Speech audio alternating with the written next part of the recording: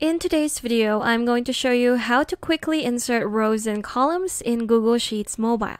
So I have my example dataset right here where I just need to quickly insert some rows and columns, and here's how to do it. So I'm going to start with the rows, and I want to add a row in between my last expense and the total. So I'm going to do that by selecting row number 7 right there. And at the bottom right corner, you'll see two tools where you can add a row at the bottom or at the top. So those are these two icons right here. If I'm going to select the first one, you'll see that it has added a row to the bottom.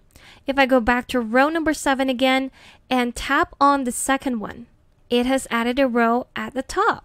So I want this at the bottom. So I'm going to undo that, and now I'm just going to add my additional expense, which would be for traveling.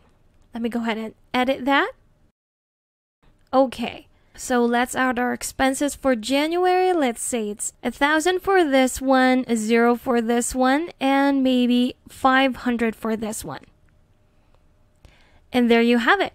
So I'm going to format the rest later, but now I want to add another column because as you see, I'm missing the month of March. So I have January, February, and it jumped to April. Where's my March expenses?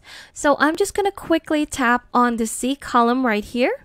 Then, now if we go to the bottom right corner, it's going to give us our options of where we want to add our column.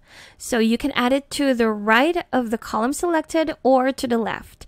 So I want to add it to the right because this is after February.